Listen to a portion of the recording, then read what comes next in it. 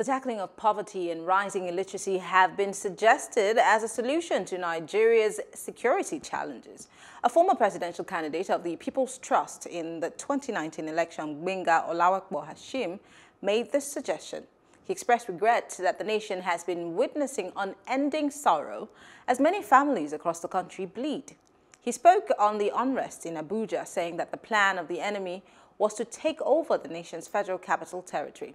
Well, joining us to have this conversation is Francis Chilaka, political affairs analyst, and Eugene Abels, the executive director of the Extra Step Initiative. Thank you very much, gentlemen, for joining us. Thank you, Miriam. Thanks for having me. Great. I'll start with you, Eugene. Let's talk about the education first. Roughly 13+ million children in Nigeria are out of school. We haven't even as much as scratched the surface of our SDG goals when it comes to do with education. And the monies that we set aside every month for our budget, every year, I beg your pardon, is nothing to write home about. It's very meager. It's unable to deal with anything. So I don't even know if we should be talking about education as a short-term or maybe a long-term thing to deal with security, because what we are dealing with now, we need a solution in the interim. But let's start with education. What difference will it make if we decide that we're giving education, free education to everybody, including the bandits who are in, wherever that they're hiding? When any nation that does not see education as a mid-term, short-term, and a particularly long-term goal, and very strategic goal, then that nation is deluded. Back in the 70s, early 80s, we found out that we had Ghanaian and Indian teachers at various levels of higher education. I did too. And then and particularly in primary schools and secondary schools, most of those Indians, some had 2 PhDs. I found, and I asked later, and they were having a very tough time. Their population was blossoming. There were not enough economic activities to support them. But there was an unspoken policy encouraging people to go to school. So they kept acquiring these qualifications and certifications and training. And when the opportunity came, when outsourcing came, India was ready because they had qualified manpower. On the Nigerian part of it, that thing we did with Ghana Must Go, since we lost those core of teachers, that yawning gap was created. We have not recovered. Now, if you look in terms of United Nations standards, in terms of budgeting, our budgeting standard does not reflect that, reflect the percentages expected of any reasonable entity like Nigeria. Now, what it simply means that you're grooming a population that will be unprepared for the future. Even when that future comes, even when prosperity comes, they'll be unable to participate because they are not equipped mentally, educationally, even in terms of certification, to benefit from that process. And that will lead to chaos for any society.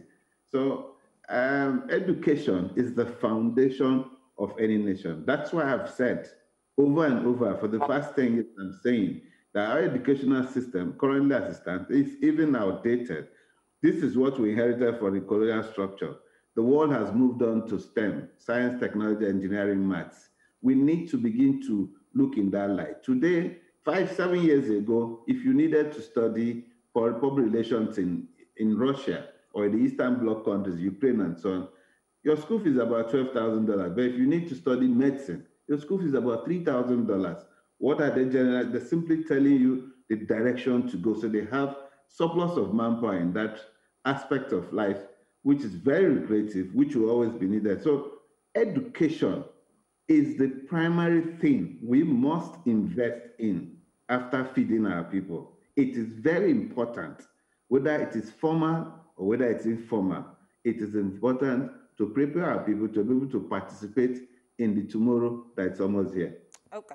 Let me come to you, Francis. Bigotry is also one of the things that was fingered by the former presidential aspirant, and he said that this is an issue that needs to be tackled for us to make sure that we deal with insecurity once and for all. But then we I mean, generally we say that we are a secular country, but then we are very, very religious, and we know that Nigeria is cut across the Christian. In fact, we're divided into Christian and Islam.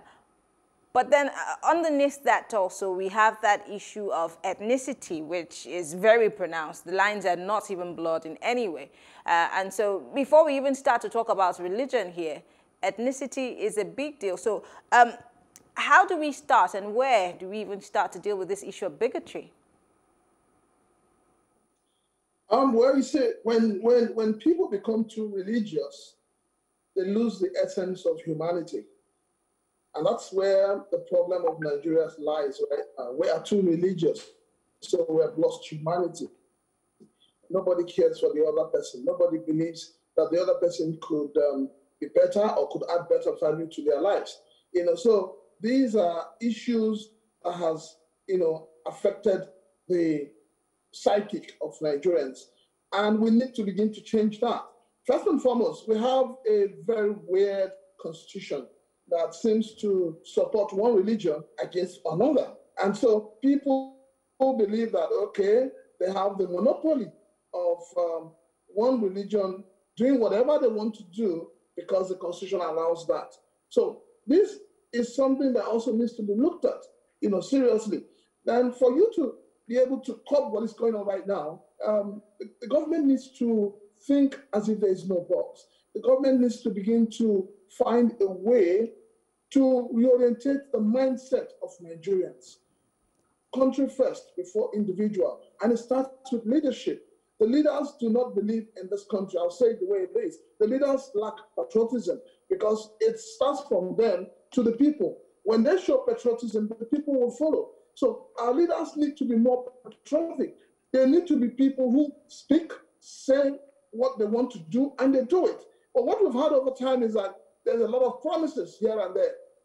People just say things, they don't mean them. Campaign promises are made, nobody follows them up. So the people are getting tired, the people are getting frustrated, and there seems to be no middle point at this time. Nothing to, hold the people. Nothing. The people see nothing to hold on to that makes them proud of as Nigerians. So I think this is where the major problem is. And it starts with leadership. The leadership need to show that they are ready, they are willing to do certain things that will bring out the humanity in Nigerians. Because Nigerians are lovely people, but what we're having today is far from it.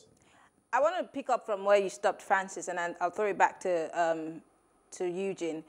You said that Nigerians are very loving people, and our leaders need to show us the way. There has been this recent hate thing. I mean, apart from the fact that it's been politicized and everything is being called a hate speech, but there is that undertone of hate right now. There's a mix of dangerous divisions that's going on right now. And then there seem to be people who are adding fuel to the fire and making it bigger than it is right now. Eugene, the presidency had come out, I think the vice president, in the midst of all of this to say that we need to stay united, we need to stay strong together. And just as Francis said, what is the unifying factor? Where is that common ground that we can all find? What is that thing that we can all hold on to as Nigerians and say, this is what makes us Nigerian, this is what will unify us? I mean, away from all of the noise making and all of the politicking, what is that thing, that one thing that can unify us as Nigerians? The greatest mistake the people have made, including me, is that we started listening to our leaders instead of using our heads. It is time for Nigerians to begin to think. It's 2 years to the presidential elections. So one of the things the politicians are very smart people and very proactive when it comes for the acquisition of power. And they're also very proactive when they don't want to deny you of that which is due you. And they want you to begin to think that you owe them a favor instead of them to be seen as your employees. So Nigerians must now deliver themselves, like what Bob Marley said, and begin to think. Now, the thing that should unify us is that prior to now, I grew up in Nigeria. I'm in Abuja, and I was reminded a couple of my friends how weekends, we used to hire school bus and from Uniport and head to Abu just to listen to Bala Usman, the late Bala Usman, late Bala Mohammed, Aisha Mohammed, Patrick Wilmot. Abu was the center, the hotbed, Abu Unical, where you had escorters. So you could travel to any part of the country. And when you ran out of money, you didn't need to know the next person. He will house you and quarter you and feed you. He was happy to do that. We served in several places. I served in all the local governments in Lagos. So those unifying factors, fortunately for the young people, they've not had this of an, oh, I'm in Nigeria. Nigeria strikes. Yeah. So for those in Nigeria, they've not had the opportunity of experiencing the things we did. We enjoyed growing up. So we need to understand that these divisions are perpetuated by the political class in order to control the narrative. So from now, you begin to hear things like the Fulani people are bad people, Igbo people hate Rivers people, or Ijaw people hate Igbo people, Yoruba people don't like us. That's it. You hear all those kind of divisive conversations. Is to create tension in the system so that the political class, so that they can be invited to the negotiating table. That's all it is. It's a systemic thing which they have perfected. So if we don't deliver ourselves from this mindset to understand that they are manipulating the narrative and begin to see the things based on religion, based on ethnicity, they're deceived. And I've said this several, that we should even ban wearing of these traditional clothes to the National Assembly. Just wear your shirt and jeans and walk in there. What's important is not how you look. What's important is the results which you give for those whom you represent and how accountable you are to them. So, in fact, what should unify us is our constitution, and the belief that when you understand that you're a co-owner of Nigeria, and that it's your duty to look out for your fellow Nigeria, that it's your duty to protect your territory, then we have come to learn. Because look at where we are today with the issue of banditry and insecurity which we are facing. 20 years ago, it was not possible. Even today, if communities don't compromise and decide to rise up, you cannot cross any community to go and attack anybody. But they begin to throw things at you and sell things to you. And at the end of the day, you become a victim. Your neighbor has catch fire, say your house too far. That's the situation in which we are. We must deliver our minds from, we must deliver ourselves from mental slavery, according to Bob Marley. All right, Francis, the Transportation Minister, Rotimi Amechi, recently just said that we should not blame the APC government for the insecurity that's rife in the country as we speak. But then I'm curious to ask, how has the government of the day done when it comes to dealing with this issue of insecurity? Have they done well? Have they shown that they really mean business? And why shouldn't people be pointing fingers at them when we gave them a responsibility to protect us and our property? The sad thing about governance in Nigeria is that sometimes the way our leaders talk, you ask yourself if they really thought through what they're going to say, and if they understand the emotional blackmail of what they're saying to the people. It's sad that somebody like Rotimi Amechi, a minister of the Federal Republic of Nigeria, so to say, would come out to say, don't blame the APC government. It's like a father who has not trained his child very well, and the father is saying, don't blame me for my child, what my son has done, or what my daughter has done. Unfortunately, our leaders are not taking responsibility. Our leaders should take responsibility. It is when you take up responsibility for an action that you are able to find a solution to a problem. But when you keep denying, and living in denial, then you are not able to find a solution. Well, looking at the insecurity in the land, you'll find out that this government does not seem to have the political will with which to address the issue of the insecurity. How do you mean we have a former army general as the president of this country? What do you mean by political will? He was given this job because we have faith in the fact that he has been a major general, in the army. Since Since the second term of this presidency, how many times have your president spoken to the people? Why How many times have your what does speaking to us mean? What would he do no, for us? I'm playing the devil's advocate. No, Meda, we need to understand something. If something is wrong in a family and the father, sits back and pretends nothing is happening, the thing would, snowball into something else. I know what it means. I know what it means for a president to talk to the people. And if you check through other nations, you'll find out that, check for instance, the American government. Since Biden came into power, he has spoken to the American people close to 20 or 21 times. And each time a president talks, it's different from press releases, because the people know that the man who they have given the authority, the mantle of leadership to lead them, is speaking to them from his heart, and whatever he says at that time becomes a law. But when you have a situation where all you have from our president is a press release, which any of his aides would issue out, then it seems we have a presidency won by press releases. It's not speaking well for this government. This government needs to sit back and decide on how best to tackle insecurity, because the insecurity on the side, if you look at it, you'll find out that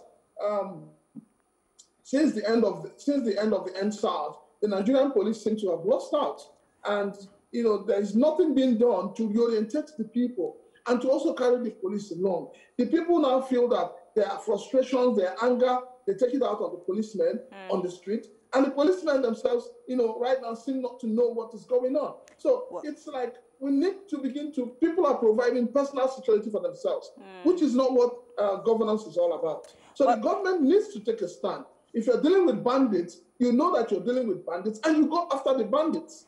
Well, we have to go. I want to say thank you to you, Eugene Abels. Thank you so much, Francis Chilaka. We have to go. This has been a very interesting conversation. Let's hope that something good would happen tomorrow. Thank you. Well, thank you all for staying with us. We'll take a short break, and when I come back, I'll give you my take.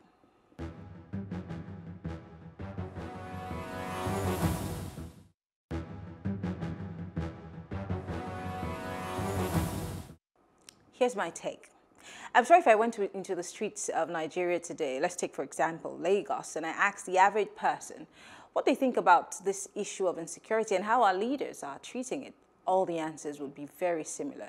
People are tired. People are already weary. Those who have lost family, those who have lost businesses, those who have lost their life's work to banditry, to herders, unknown gunmen. I mean, in fact, it's become a free-for-all. Even the robbers have said, look, there seems not to be any form of security, so let's all go to play. Where does that leave us, the average person who does not carry a gun?